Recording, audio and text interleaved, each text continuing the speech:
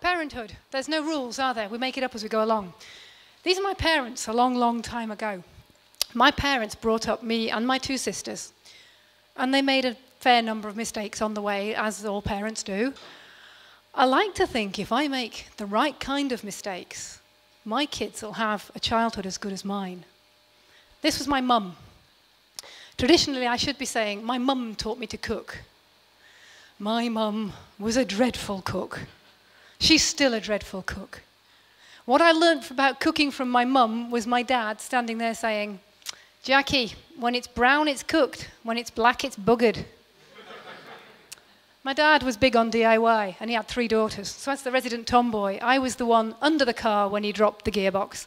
I was the one hanging from the TV aerial with a rotary stripper when he moved the ladder, and I was the one holding the drill when it exploded. My father was kind of a one-man parental assault course, which I survived. But he was a hero. When I was 6, I was holding a sparkler, and my glove caught fire. And I was terrified my glove was on fire. And my dad just looked down at me, put both his hands over my glove, put the fire out with his bare hands. That's a hero. I've tried to bring my kids up to be as brave as my dad. I've tried to bring them up to have no fear. Rosie was scared of heights. My daughter, Rosie, and me, doing tree trekking at Centre Parks. Rosie was scared of heights. I said, "Hey, do you know what? Let's go up in the air." She did. I'm so proud of her. She did brilliantly. I'm trying to bring my kids up to know nothing's scary.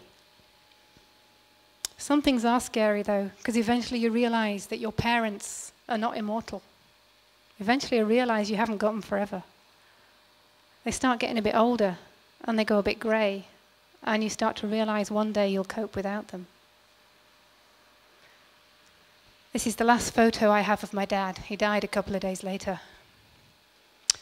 This man was my first hero. I'm very lucky. I've got 2 brand new heroes forever. This guy was the first. It takes a lot of living up to. This lady's another hero. This is my mum now. I nursed my mum through kidney cancer and through lung cancer. She looks healthier now than I've ever seen her. This is me and my mum doing the foxtrot at my younger sister's 40th birthday party. She doesn't look bad for a lady who's had cancer twice, does she? She has taught me you can fight anything and win. Family memories.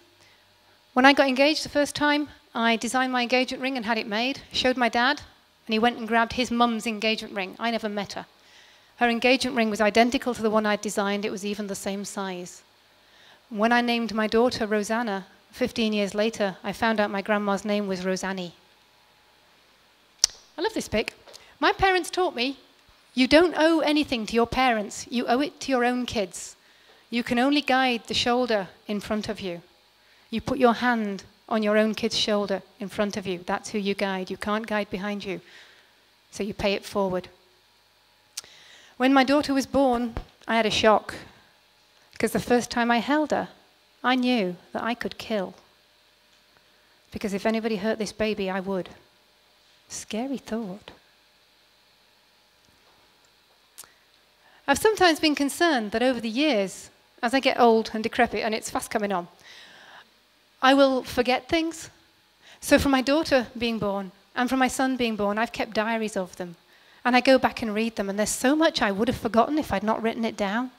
And I've got photos in there, and I've got stories in there, and I've got their childhood forever. When they turn old enough to become parents, I'm going to give them and say, "Here's what I did wrong, do your best." Parenthood's not about being there right at the beginning. This is my husband and my daughter.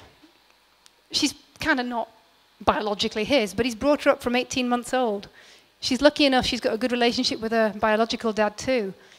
But parenthood's about being there. It's about being in the video shop when she's 3 years old and screaming because she wants to watch the Blue movie.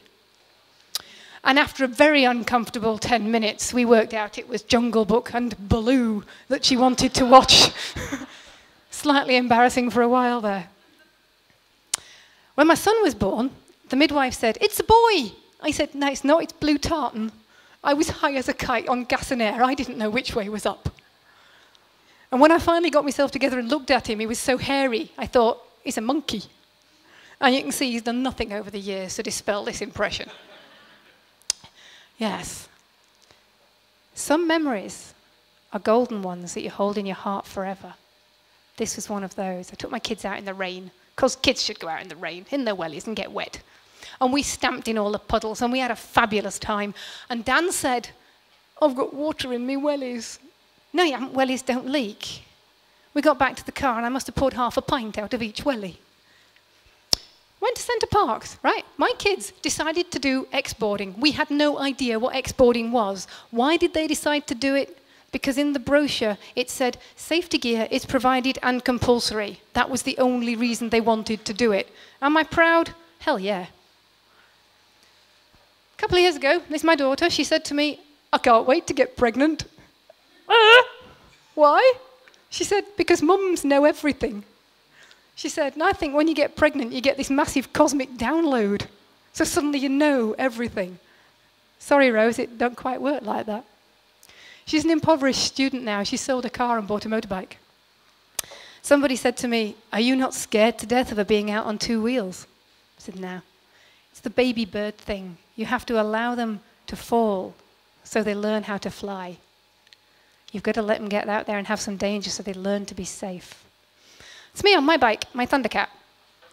I have been so blessed through my life. I have been allowed to fall by my parents so I could learn to fly.